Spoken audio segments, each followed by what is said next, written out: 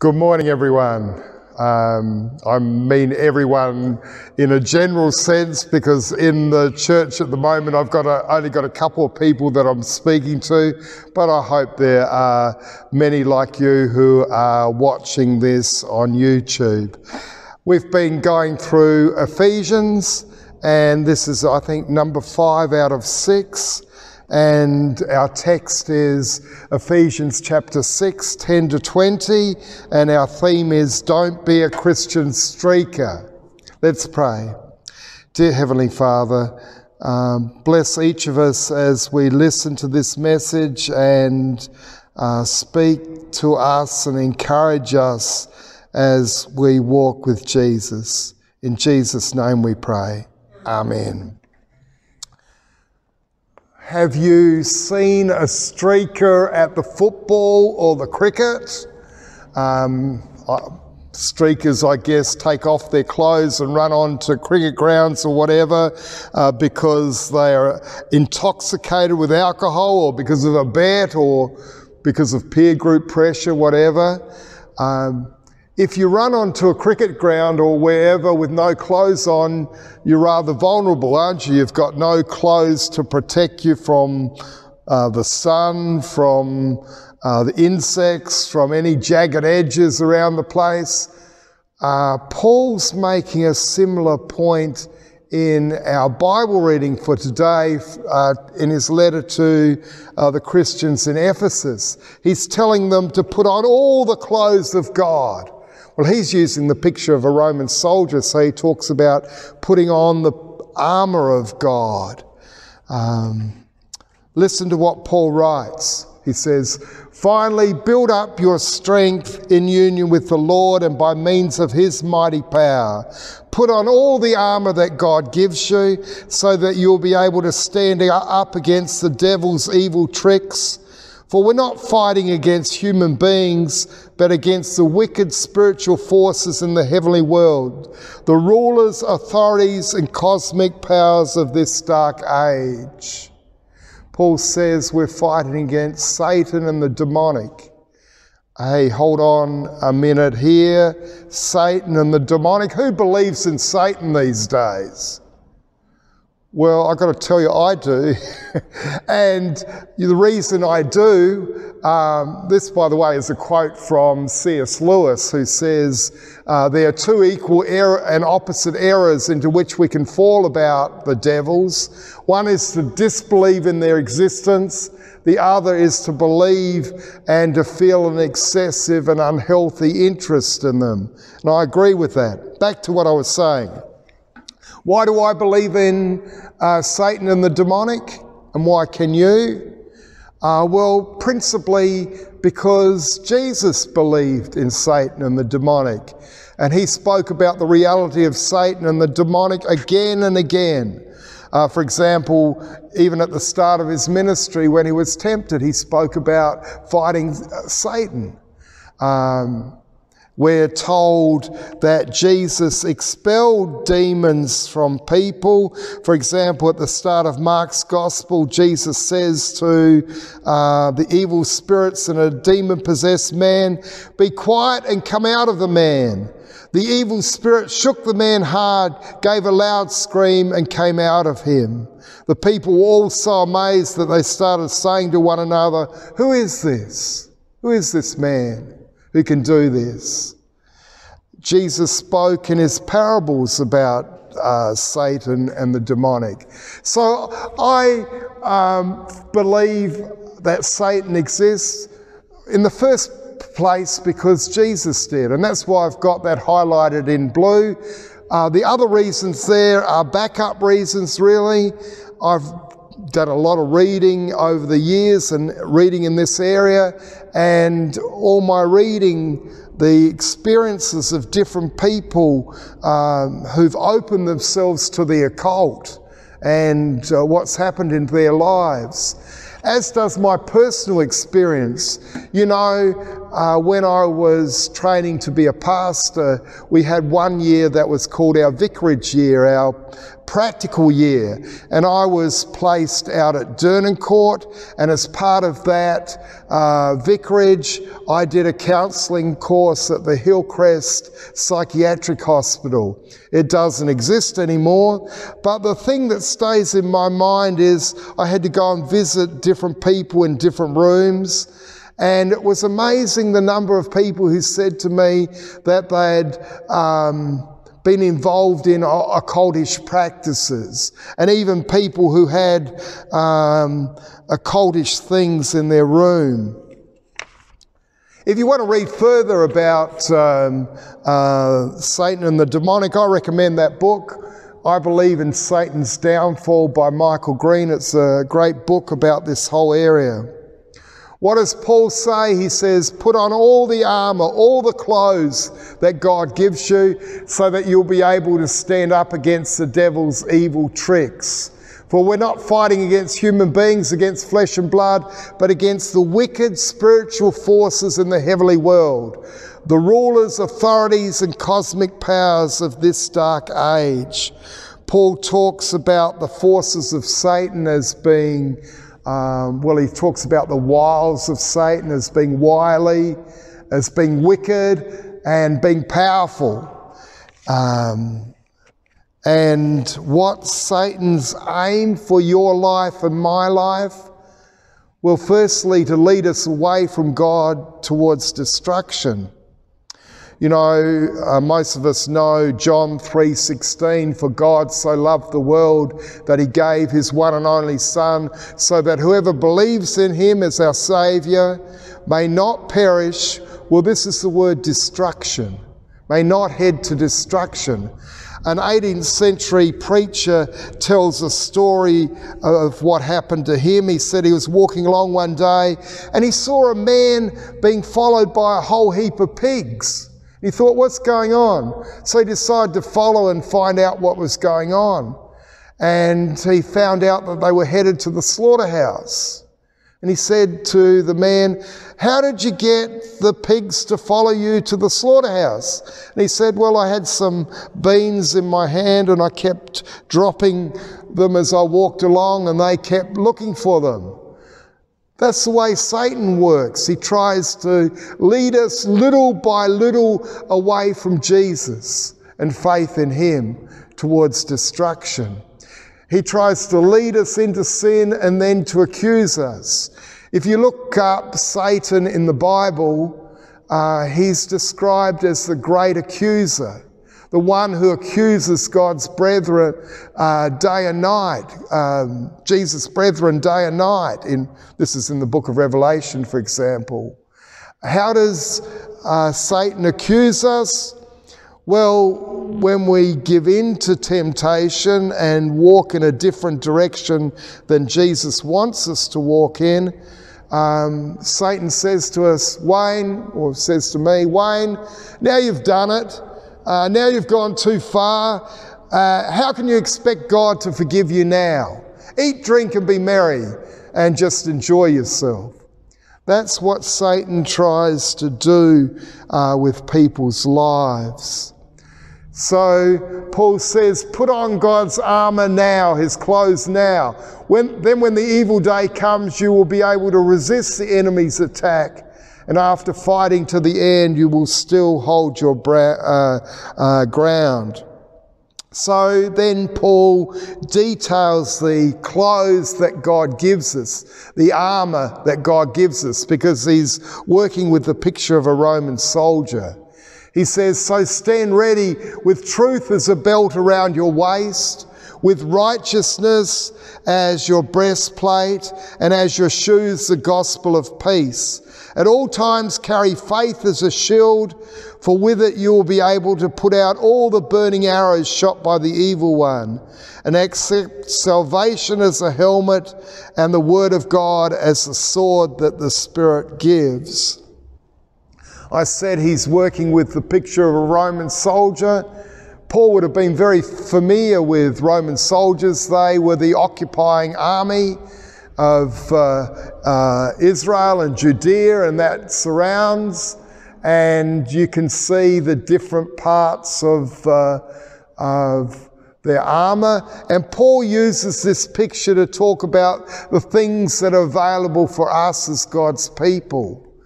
He begins with truth as a belt.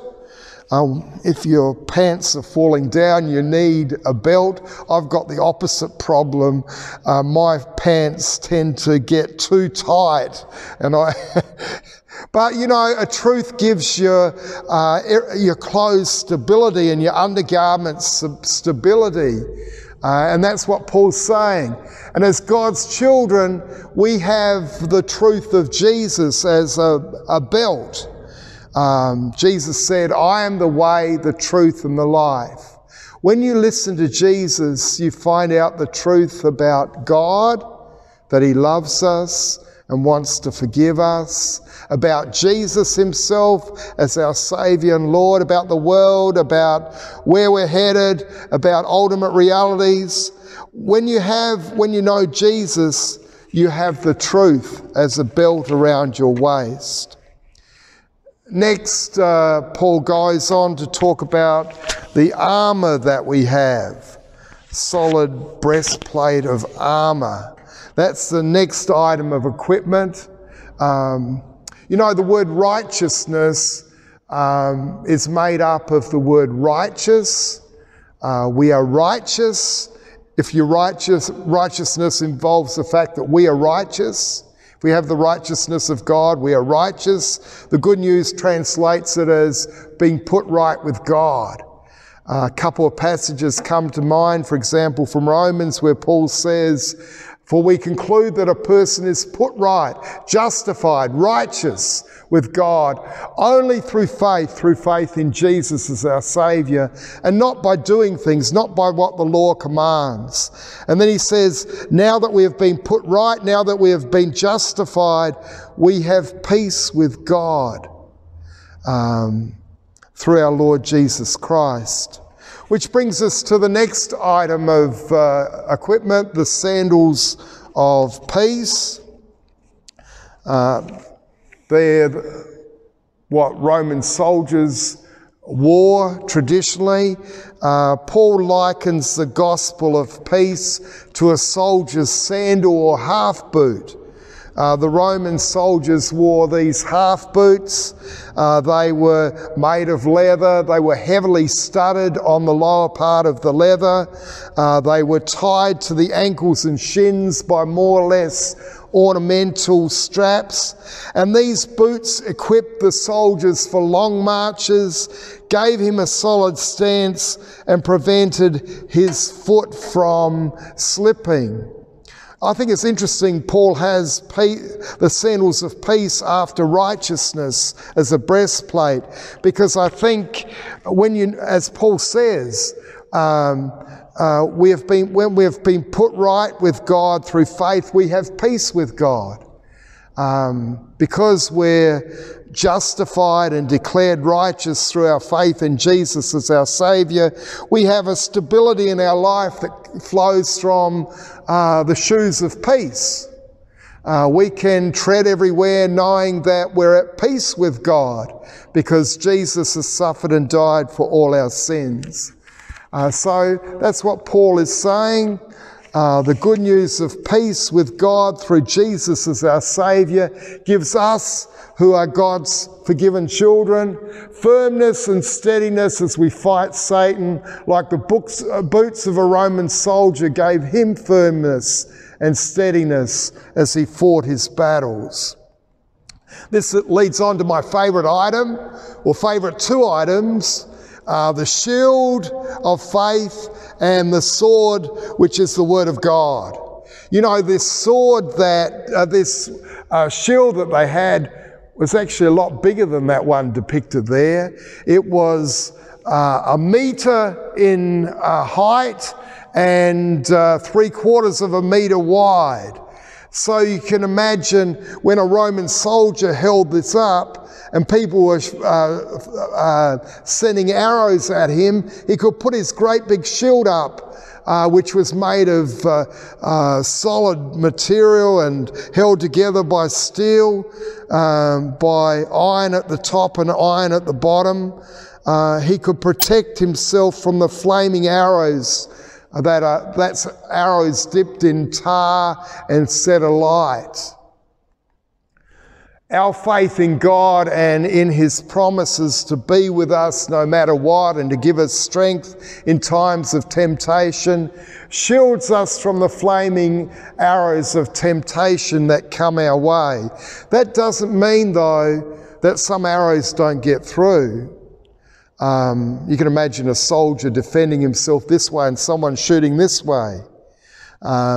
We give in. The reality is we give in to temptation from time to time, don't we? And but even when we give in to temptation, we have the breastplate of righteousness. We know we're right with God, we're forgiven by God, even for the crummy things that we do. Our faith in God is a shield. Actually, Paul goes on next to the helmet.